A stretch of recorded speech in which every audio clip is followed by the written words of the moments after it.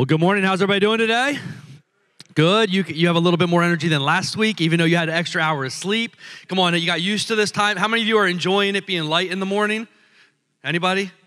Anybody enjoying it getting dark at like 3 in the afternoon, it feels like? You're at work and you're like, is it midnight? What's going on? Man, that's my least favorite part about this time of the year when it gets dark that early. But man, we are so excited that you're here today. Again, as Mari said, if this is your first or second time, we are honored that you chose to be here with us today. We have our first all-in at this campus taking place right after the service. We got about 30 people that are hopefully here today that are going to be joining us for lunch and to kind of hear about the vision of the church and their next steps and things like that. How many of you are joining us for all-in afterwards? Raise your hand. Go ahead. There should be more of you than that, but that's all right. We're going to be excited that we'll see you there afterwards. If you didn't sign up, as long as there's not 40 of you because we won't have enough food, but if you didn't sign up and you want to take part, let us know. If you could do us a favor, we're going to have to set up some tables directly out in the foyer area afterwards, and so if there's anybody who can help us set some tables up, carry some of these chairs that are along the outside of the building out there, we would really appreciate that help. If you normally hang out in that area, not today. We're kicking you right out of the building, so it's a beautiful day outside. Go hang out outside. Don't play human frogger in the parking lot with the cars, but have a good time, and it's going to be a great day, and so we're excited for that. We are starting, I guess, the second half of our sermon series going through the book of Philippians. We're in week 5 of 8.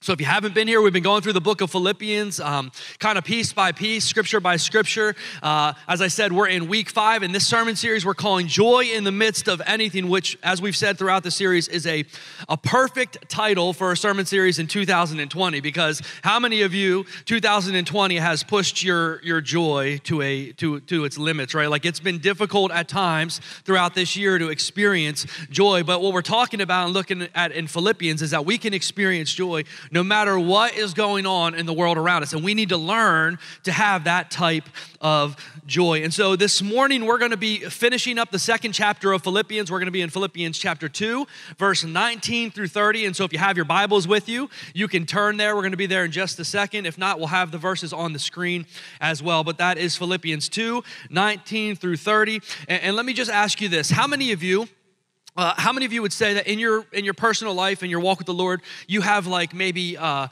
favorite portion of Scripture or a favorite verse? So raise your hand if you have like a favorite verse, a favorite portion of Scripture, a life verse or something. You have a verse that's maybe on a piece of wall art somewhere in your house or on a coffee cup that you look at every morning when you're drinking your coffee and it encourages. Come on, how many of you have a verse that's like your go-to verse in times of need? I can guarantee you that the portion of Scripture we're looking at this morning does not contain your favorite verse. I can promise you that the portion of Scripture that we're looking at today does not contain that verse. I mean, just think about this letter to the Philippians so far, and we've talked about a couple of these different topics, but if you think about this letter that Paul wrote to the church in Philippi, it's full with some great verses, some great encouraging, some verses that I know for me have been some of my favorite growing up as a follower of Christ. They're in this book, right? They're those coffee mug verses. You know what I'm talking about? I mean, just think about what he's covered so far in Philippians. He started off the letter with this great letter, this great part of thanksgiving and this great prayer for the church in Philippi.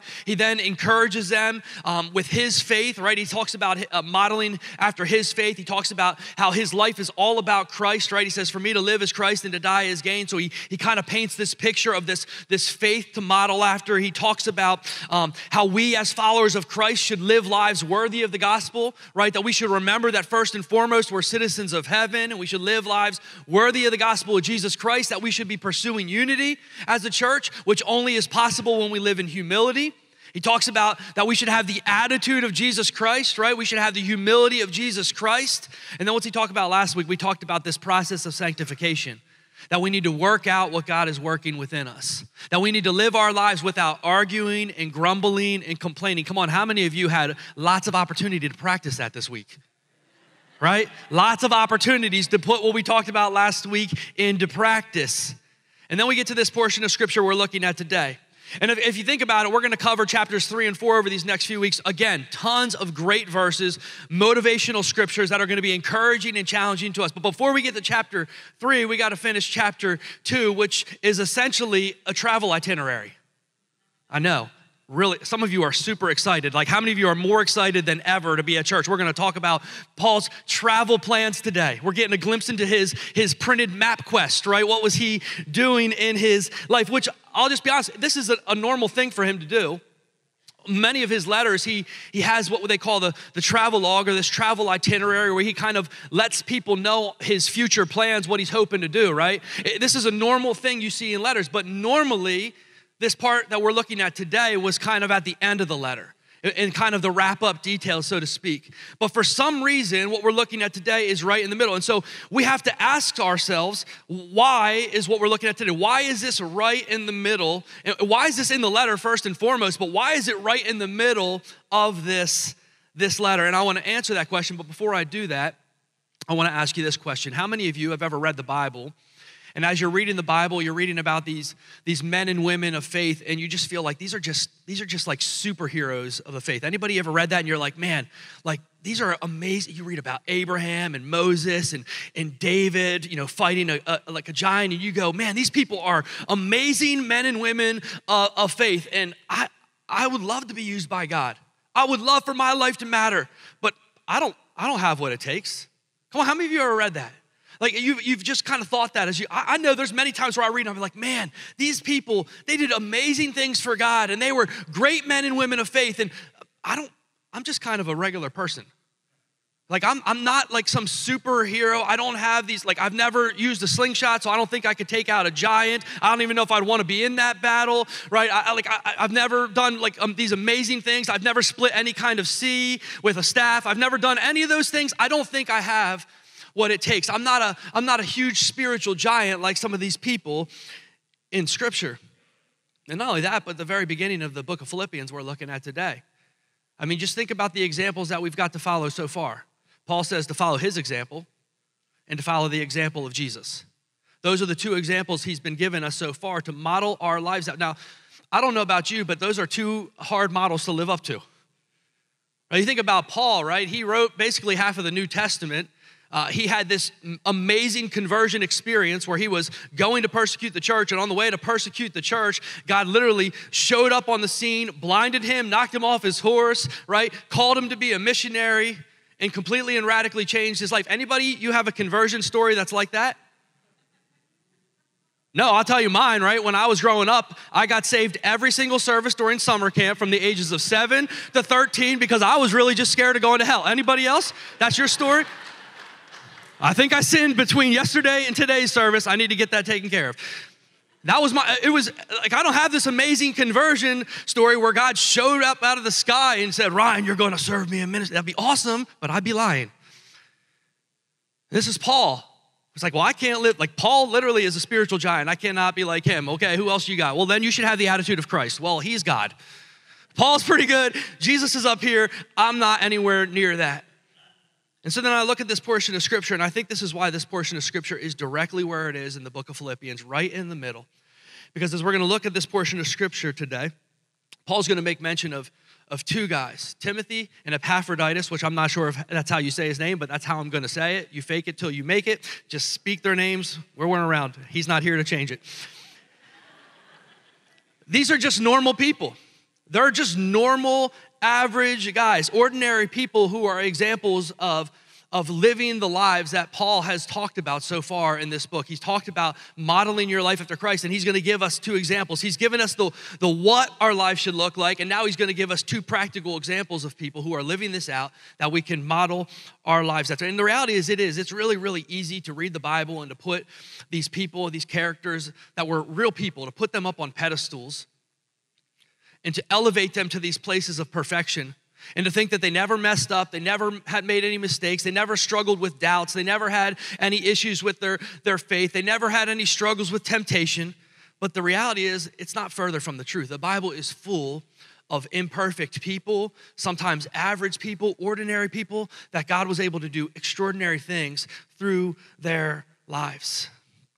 So the Bible says in Ephesians 3:20, it says, now all glory to God, who is able, through his mighty power at work within us, to accomplish infinitely more than we might ask or think. The big idea that I want to keep coming back to today and that I want us to kind of leave here with remembering today is that ordinary people can live extraordinary lives through God's power at work within them. Ordinary people, you may be in here today and say, well, I'm ordinary, I'm just average, I'm kind of a nobody. And I would say that's a good place to start. You're a perfect candidate for God's power to work in your life because the Bible is full of examples of ordinary people who lived extraordinary lives, did extraordinary things, not because of their own gifts, talents, and abilities, but because they were open to God's power at work in and through their lives. So if you say, man, I'm just a nobody, I would say, welcome to the club. You're a great person that God can use. You're in a great place today. I want to read this portion of scripture, and then we're going to kind of break it down. And we're going to talk about 4 traits we can see in these two men's life that lead to ordinarily extraordinary lives. I'm going to screw that up at some point. Don't judge me. We're going to talk about 4 traits of the ordinarily extraordinary. And so let's look at Philippians chapter 2, 19 through 30 today. Now I hope in the Lord Jesus to send Timothy to you soon, so that I too may be encouraged by news about you. For I have no one else like-minded who will genuinely care about your interest. All seek their own interest, not those of Jesus Christ. But you know his proven character, because he has served with me in the gospel ministry like a son with a father. Therefore, I hope to send him as soon as I see how things will go with me. And I am also confident in the Lord that I myself will be coming to you soon. But I considered it necessary to send you Epaphroditus, my brother, co-worker, and fellow soldier, as well as your messenger and minister to my need, since he has been longing for you and was distressed because you heard he was sick. Indeed, he was so sick that he nearly died. However, God had mercy on him, and not only on him, but also on me, so that I would not have sorrow upon sorrow. For this reason, I am very eager to send him so that you may rejoice again when you see him and that I may be less anxious.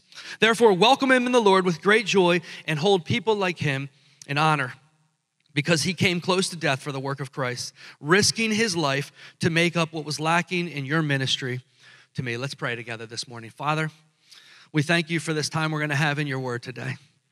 Lord, I thank you that, Lord, you speak in every part of your word to us. God, I pray right now that you would open our hearts to hear from you today. I pray for every single person in this room who maybe is here today and feels like they are not qualified or not good enough to be used by you. God, I pray that as we look at this portion of scripture and we look at these two men, Lord, that you would change our hearts. You would allow us to see that if we give our lives to you, submit our lives to you, God, you are able to do extraordinarily more than anything we can hope, dream, or imagine in and through our lives. And so, Lord, we don't want to limit you or put you in a box or put our lives in a box. We want to be obedient to what you want us to be, and we thank you for that. In Jesus' name we pray. Amen. As we break down this portion of scripture and talk about these 4 traits, I want to start by saying this, and I want to encourage you by saying this. These traits that we're looking at this morning in these men's life, these are not traits that you are necessarily born with.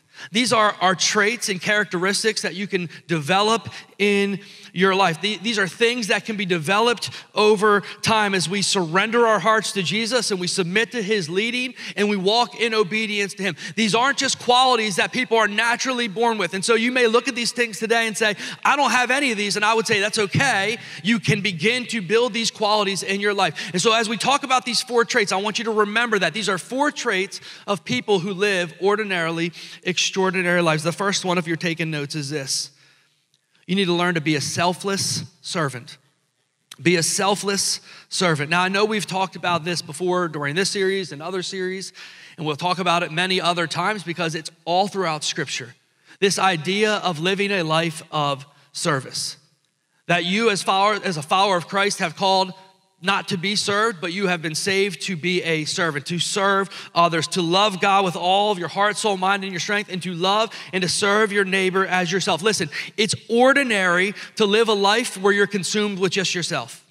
That's ordinary.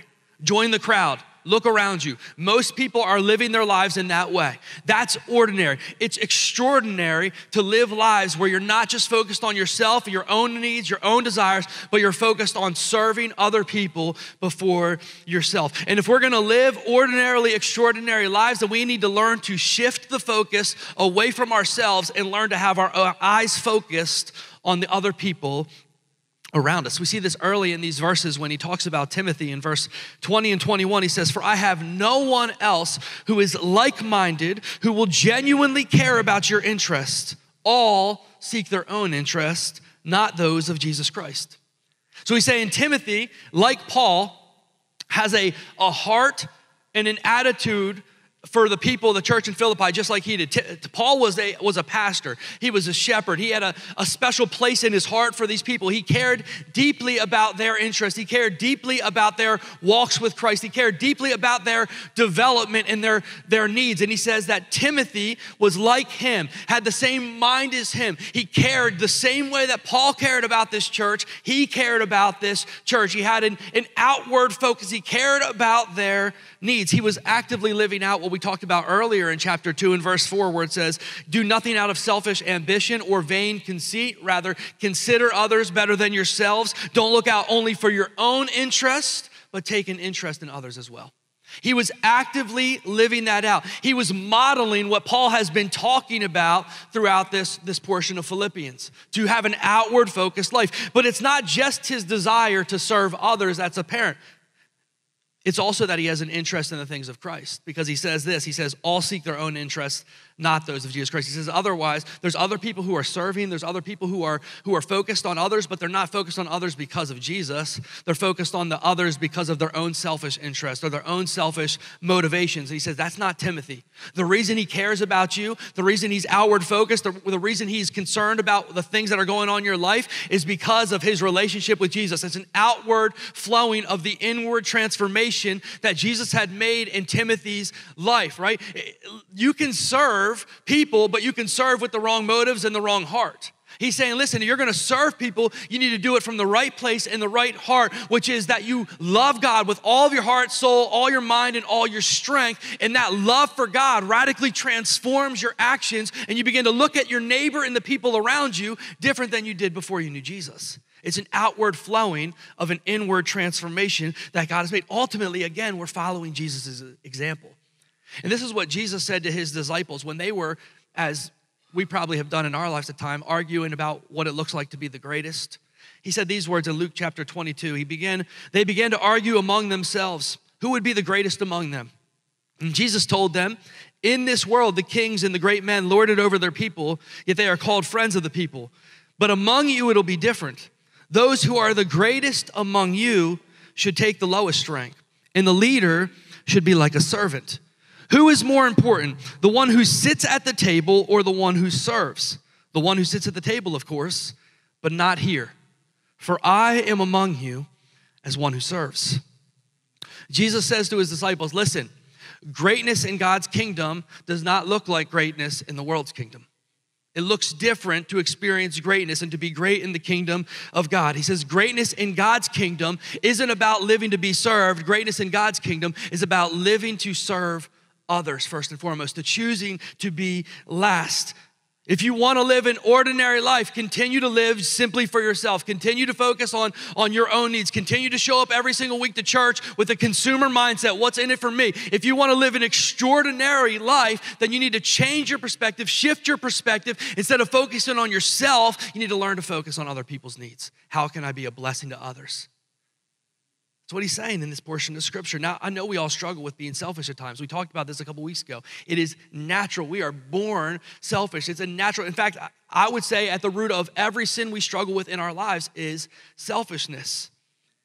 And one of the ways that we can learn to deal with this selfishness in our lives, one of the greatest ways that we can learn to deal with the selfishness is to look for opportunities to serve other people, to live selfless lives. It's practical. In fact, I could make it really, really practical. Ready?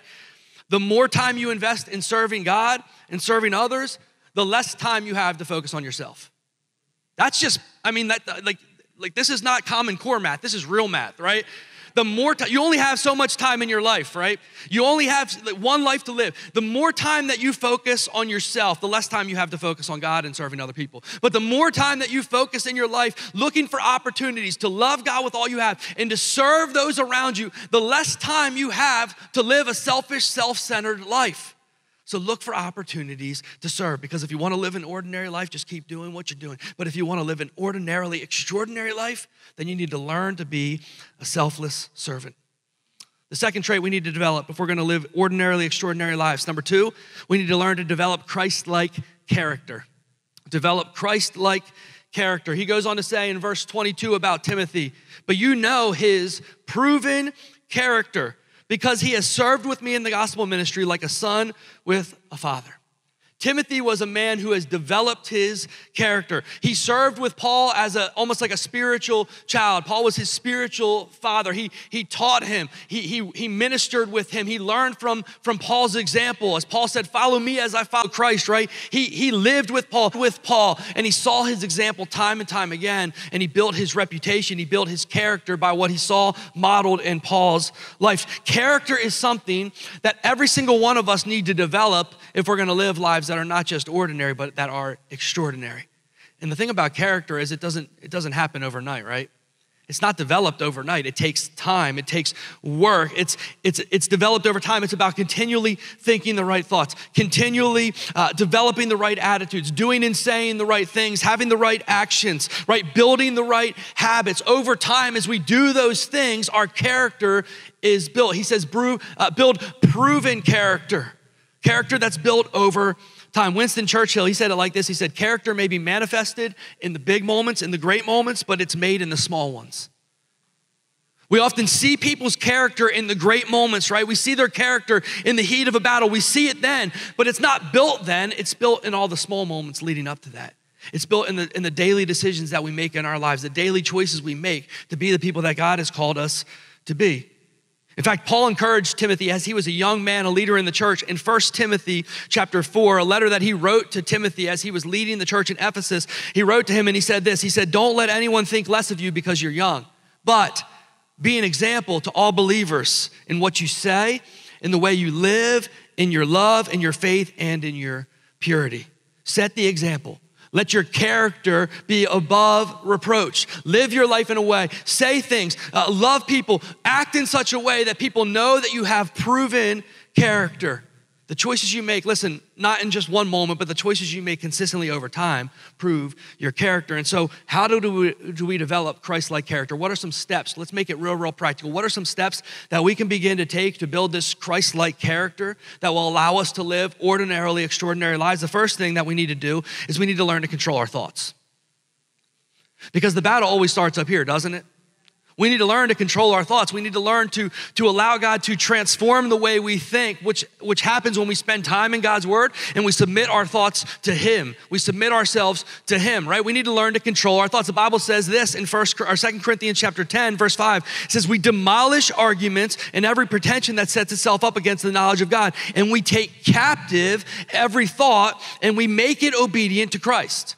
We have a choice when it comes to our thoughts. We are not victims to our thoughts. We need to choose. When we have a thought that doesn't line up with God's word, we have two choices. We either make God's word match our thoughts, or we take our thoughts captive, the Bible says, and we line it up and we make it obedient to the truth of God's word. The one leads you to destruction, the other one leads you to life. We have to choose when it comes to our thoughts that I'm not gonna focus on things that don't line up with the truth of God's word. If my thoughts are in opposition to God's word, then God's word doesn't change, my thoughts change. Because my thoughts are the ones that are wrong. God's word does not change, and it is never wrong. We take our thoughts captive. We start the battle up here. Then we also have to learn to guard our heart. Not only our battle in our mind, but we also have a battle in our heart. Everything we do flows from our heart, not our physical heart, but that center of who we are, that emotional center of who we are. It flows there. And the Bible says this in Proverbs chapter 4, verse 23. It says, guard your heart above all else, for it determines the course of your life. What you give your affections to, what consumes your affections and the attention of your heart determines the course of your life. And so you need to protect it and you need to guard it and you need to make sure that you are focusing your heart and your affections on the right thing, because what you focus on directs your entire life. He goes on to say this, the Bible goes on to say this in Matthew chapter 15, verse 18 through 20 says, but the words you speak flow from the heart or come from the heart. That's what defiles you. For from the heart come evil thoughts and murder and adultery and sexual immorality and theft and lying and slander. These are what defile you. Again, all of these things that defile us and lead us away from Christ are started in our hearts. And so we need to, again, guard our thoughts, control our thoughts, but we also need to then guard our emotions and our hearts. Third thing, that we need to practice Christ-like values and virtues. We focused on our thoughts. We now focus on our hearts. Now we got to figure out our actions. We got to focus on our actions. We need to choose to live in such a way that our actions line up with what we say we believe.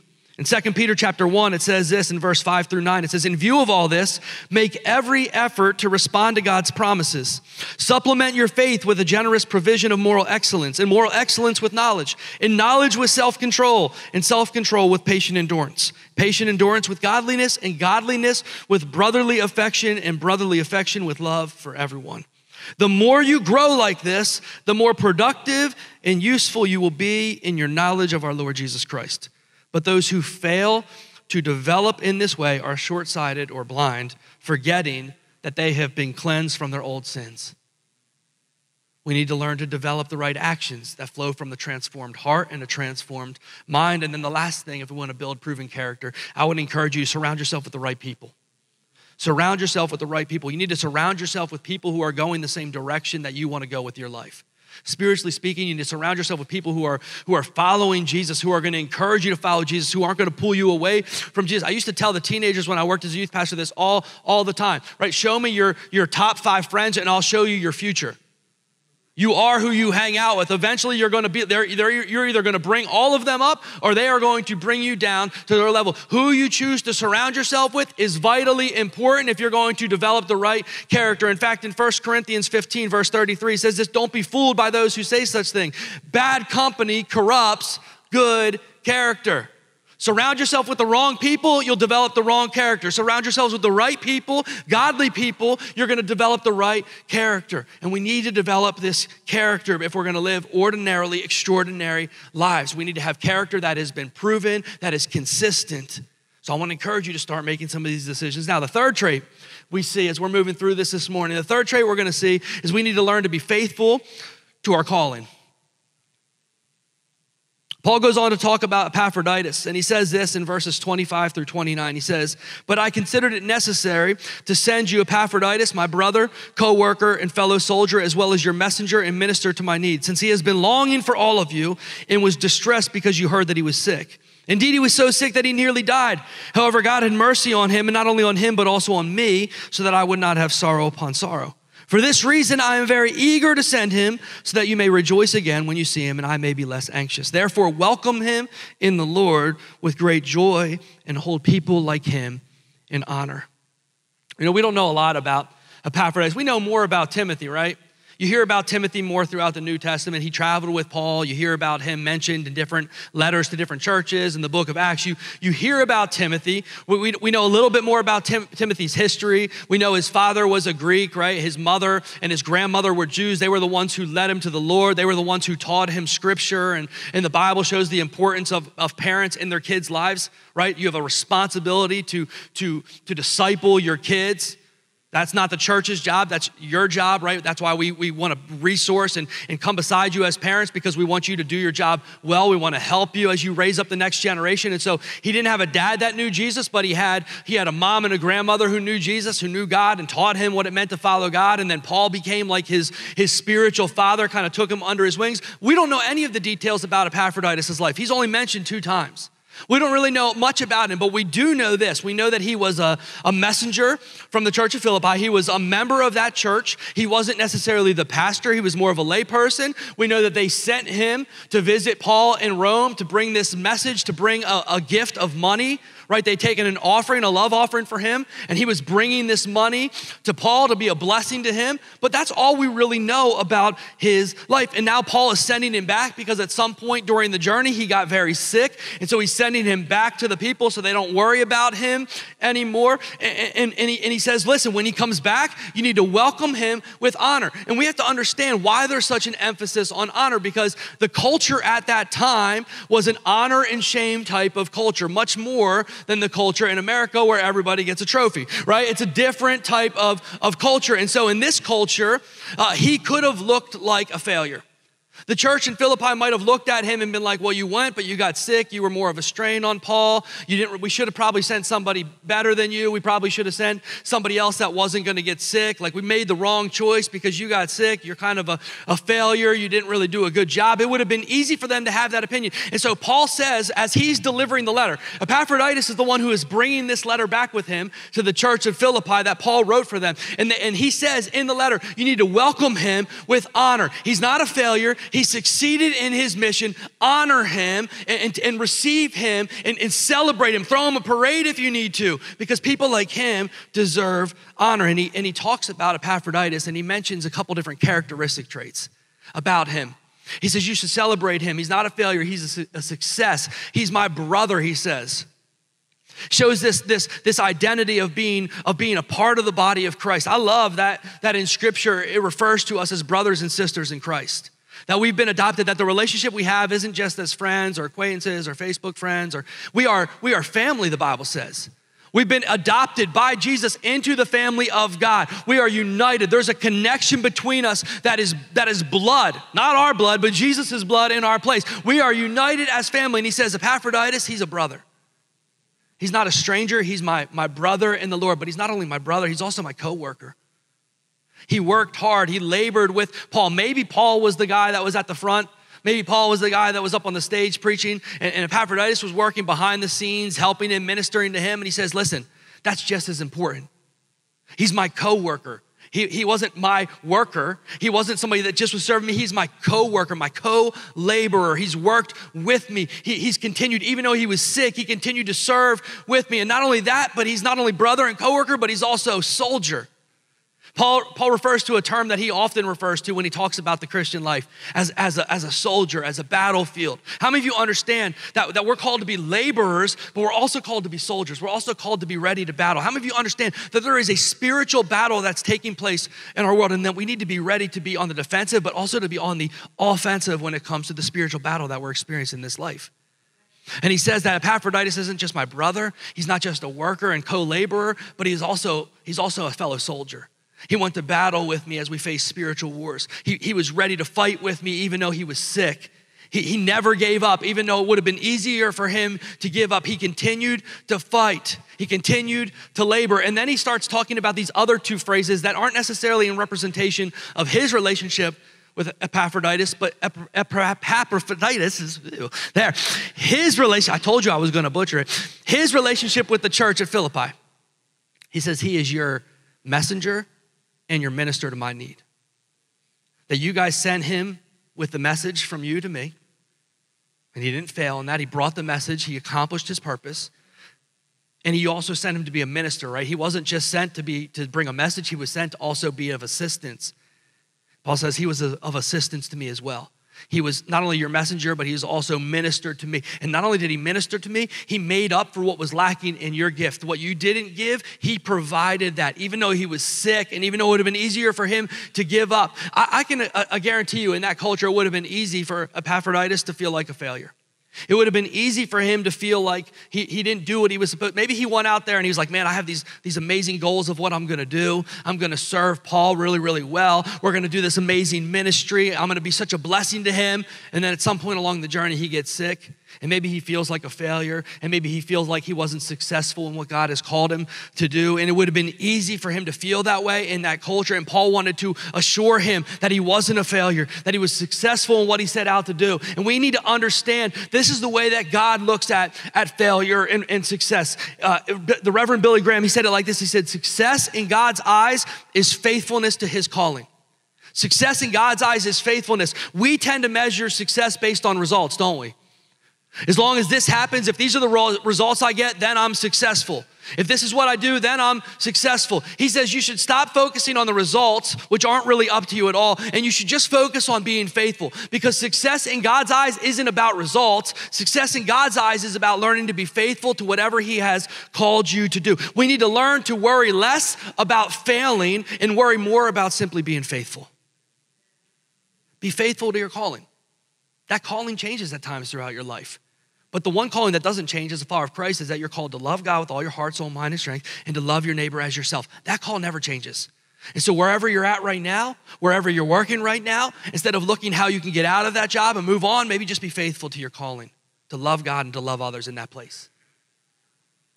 Just be faithful to your calling, because God's not looking for you to be successful by the way the world defines success. He's looking for you to simply be faithful to your calling. And then the last thing we can do, and we're going to end at this point, if we're going to live ordinarily extraordinary lives, I want to encourage you to live for something that's worth dying for.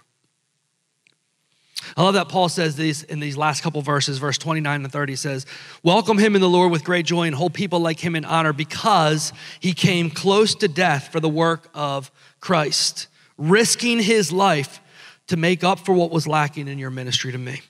Honor him because he risked his life. Honor him because he was consumed with living his life for the good news of Christ. He lived his life and was willing to lose his life. He counted the cost to minister to Paul. He traveled about 800 miles, just in case you were wondering, from Philippi to Rome. He traveled about 800 miles, which in that day would take about 6 weeks.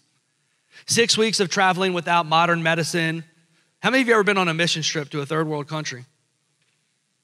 Yeah. Any of you ever get sick on the mission trip? You ate something you shouldn't have ate and your stomach was like, shouldn't have done that. We don't know what his sickness was, but we know at some point on the journey, at some point as he was going there during this 6 weeks, he got deathly sick. He literally almost died as he did this. But I don't think he would go back and change anything. In fact, when you see it, what does it say? What does it say his concern was when he was heading back? He wasn't concerned with the fact that he almost lost his life. His concern was he was worried about the church that was distressed, the church of Philippi. He said he's been distressed because he knows that the church was worried about him. He was more focused, even when he was almost dead, he was more focused on the way that other people felt about him and how they felt and how they were worried about him than he was on his own needs and his own life. Martin Luther King Jr. said it like this. He said, life isn't worth living until you found something worth dying for. You're not really living life, especially the life that God has called you to live, if you're not living the life with purpose. If you're kind of just going through the motions, the Bible says you're not really experiencing the life that God wants you to live. You're living a pretty ordinary life if you're not living for purpose, if you're not living for something that's actually worth giving up your life for. In fact, Jesus said these words in Mark chapter 8 that I want to close with today, verse 34 through 38. It says, calling the crowd to him to join his disciples, he said, if any of you wants to be my follower, you must give up your own way, take up your cross, and follow me. If you try to hang on to your own life, you will lose it. But if you give up your life for my sake and for the sake of the good news, you will save it. What do you benefit if you gain the whole world but lose your soul? Is anything worth more than your soul?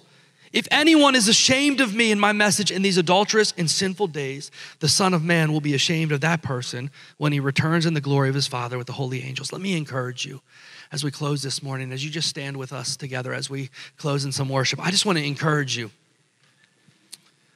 to live for eternity, to live with eternity in mind. Can I just tell you this, the best use of your life, which again, we only have one life to live. The best use of your life is to live your life for something that's gonna outlast it. The best use of your life is to live it for something that's gonna outlast it. And so I just want you to ask yourself something as we close this morning. Maybe you just close your eyes for a second so you're not distracted. But I just want you to think about this as we close today. Ask yourself this, what am I giving my life to? What am I living my life for? Is what I'm living my life for, is it gonna matter 5 years from now? Is what I post about consistently, is it gonna matter 5 years from now? Most of it won't matter 5 minutes from now. Is how I'm living my life gonna matter 5 years from now, 20 years from now, for eternity?